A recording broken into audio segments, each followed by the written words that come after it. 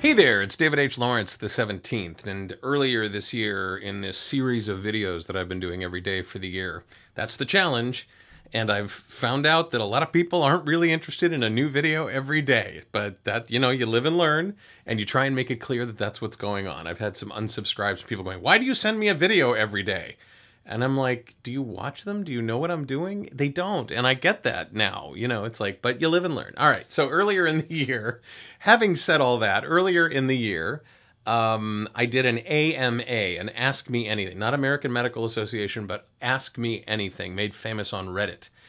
And what I said was, hey, look, ask any questions you want about the business, about me, about performing, about acting on camera, about acting on mic, rehearsing, marketing, productivity, anything you want.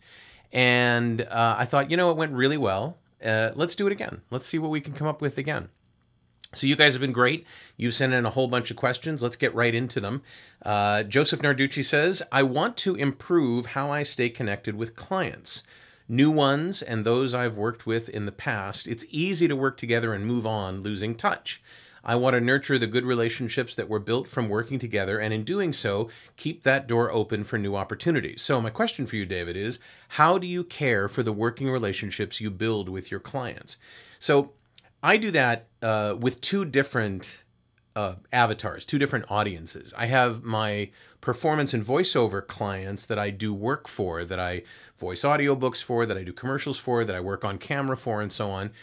And when I do contact them, it's because I have kept them in a tickle file, and I email them when they don't expect it with things that are useful, right?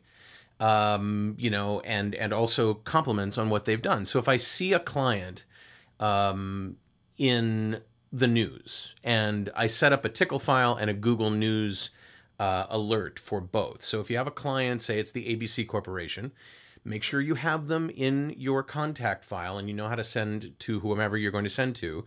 And also set up a Google News alert for when they are going to be in the news. I have a client in Minneapolis, Minnesota, who is very active in the newsletter space. And in fact, I do an audio version of their newsletter for several of their clients. And I have a news alert set up for them so that I know when they're in the news. And when I see something that is worth complimenting them on or worth saying congratulations, I'll drop them a note. And that lies in place with the other piece of advice that I have, and that is contact them when they don't expect it. Everybody sends out Christmas cards and I guess, Arbor Day cards. I don't know. Or they'll get somebody's birthday. They'll see them on Facebook and they'll inundate them. They'll say, hey, I haven't been in touch, but hey, happy birthday, right? Instead of that, set yourself up to do this when they don't expect it, when nobody else is contacting them. And what you don't want to do is say anything along the lines of, hey, do you have any work for me? What you want to do is be helpful and friendly and concerned and empathetic and complimentary and just be normal and human, right? You don't have to be a salesman 100% of the time. If you do that in a way that doesn't sound like you're trying to stay in touch, that's the trick. It can really be helpful. I've had people call me back out of the blue. They've been watching my videos, and that's not aimed at them, right? Those my videos that I'm doing here, they're not aimed at the clients that I do performance work for. They are aimed at the other audience that I said I had two. The other audience are my clients, my students, the people that I train, the people that I coach, and for them, the way I stay in touch is I am useful.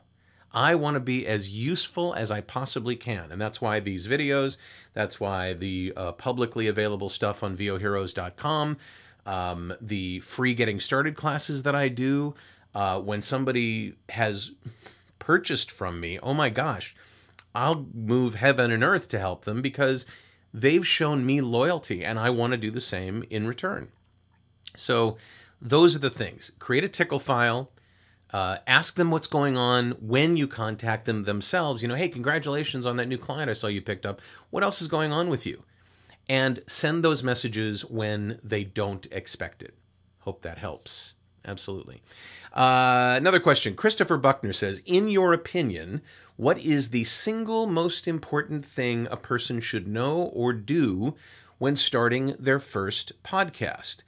Well, Christopher, you're one of my pros, and so I know that you have the podcasting classes available to you.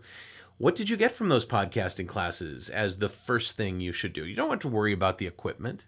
You'll figure that out. That's a math problem. You don't have to worry about where you're going to house your podcasts. Again, that's a math problem. You're not going to have to worry about what you call it. You'll figure that out. The number one thing that people need to do that they just blow right by is clearly defining their avatar. Now, what do I mean by avatar? I have an avatar for these videos. My avatar for these videos is a working professional, not necessarily in the world of performance, but who wants to be in the world of performance. If they're already in the world of performance as a working professional, that's like icing on the cake. But I've found that most of my potential listeners, viewers, people that are in my sphere of influence are coming from some other place. They were doing something else and they decided they wanted to be in this business. I love when people who are in other categories of performance decide they want to add voiceover to what they're doing. But I also love it when people like you come from whatever you were doing to me. And I know that your podcast is going to be about Dungeons and Dragons. So you want to identify very clearly who that avatar is. Is it people that are enthusiastic about D&D and are playing it already? Is it people that have never played it before and you're trying to introduce them to what's going on, so you'll be explaining things? You want to very clearly identify who your target audience is, and that's called your avatar. Your avatar. So I think that's a mistake that most people who put together any form of these videos, podcasts,